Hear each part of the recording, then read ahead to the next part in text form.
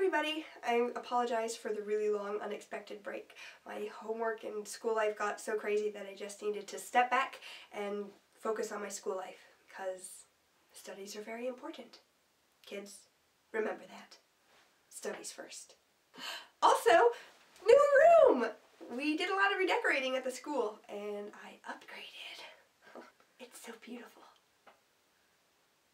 So anyway, to get back into the swing of things, I'm going to share with you a short story which I wrote for a contest a while back. It was well liked. Okay, it won. I am a bit proud of that.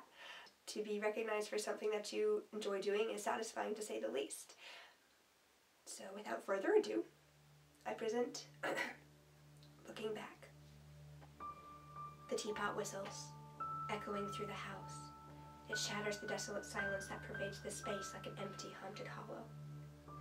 There's a shuffle and a creak. Someone steadily walks toward the kitchen to put an end to the cacophony. The shrillness fades. Just one more sound which life is made of. As the old gentleman lifted the pot to pour out the strength-giving brew, he beheld a flash of light, searing red, lasting an instant and forever.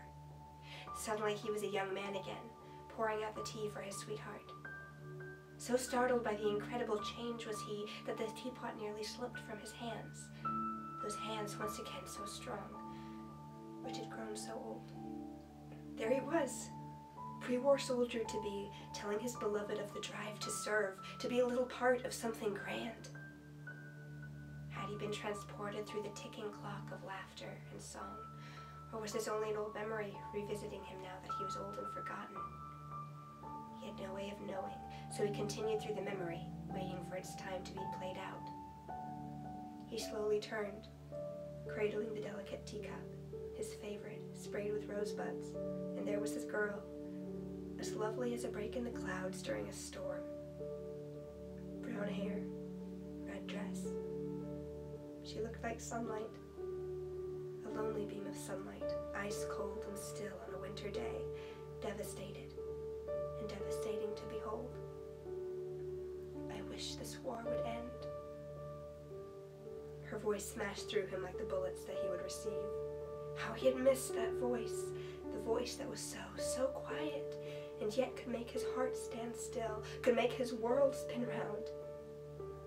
He sat beside her on the little sofa and took her cold hand in his, a strong hand, a hand still warm with youth. They sat there, young hand in young hand, both wishing for the same thing. The old man opened his eyes. He looked down and saw the scars across his weathered hands. How they had changed since that day. He placed the mug on the table. He covered his eyes with those hands. Oh, what those eyes had seen since that day. There were screams and gunfire. His hand slowly pulled away, and before him lay the battlefield, crimson and terrible. Men running this way, running that way, the look of horror on their faces as they were shot. He was in a forest, dodging trees and bullets, wood and lead.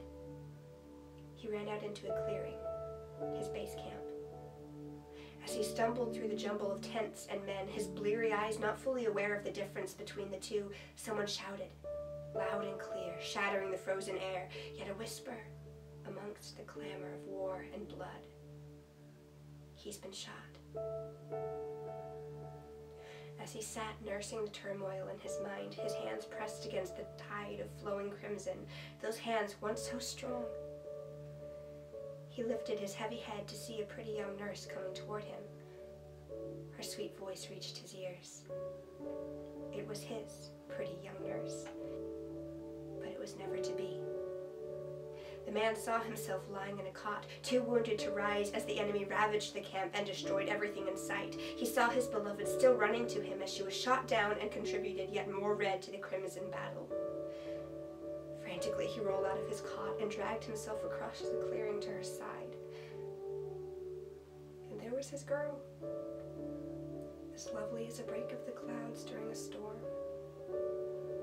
Brown hair, red dress, looking like sunlight. Ice cold and still on a winter day, devastated and devastating to behold. She was dead. Gently